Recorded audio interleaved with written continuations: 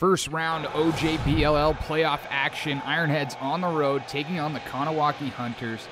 Cam Horn finished the regular season second in the league with 53 goals.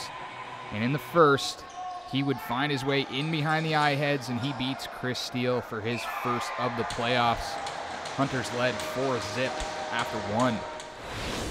In the second, Ironheads with a couple chances.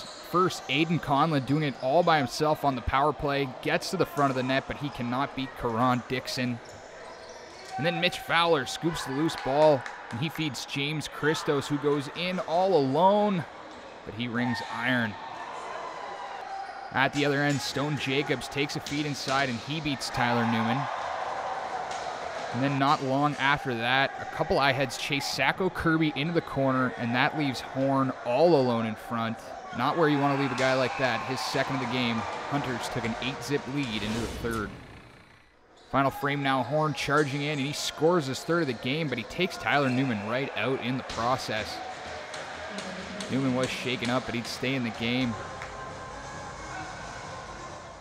Right after that, Austin Madronic takes the feed from Horn. He's going to beat Tyler Newman, but Newman goes down awkwardly on that right knee.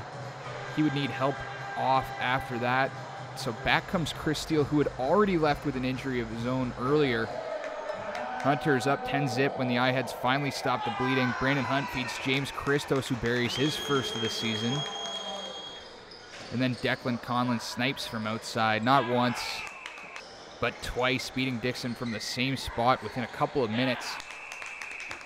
Then things get a little bit chippy in the final minutes. Declan taking some shots from all angles. And then you're going to see Cale Kane take Declan's bucket and throw it at his head. Yeah, you can't do that. So he's going to get the gate, and we will not see him in Game 2. Owen Strickland added another for the Ironheads, but Kahnawake takes Game 1, 13-4. Just lack of effort from almost everyone. It's just we weren't talking on D. O wasn't putting their cutting guys to the middle, trying hard to get there, and it's just lack of effort from everyone really. And it's just we got to work as a team to win. It's not an individual effort. A couple guys played really well, but we need everyone to put the puzzle together.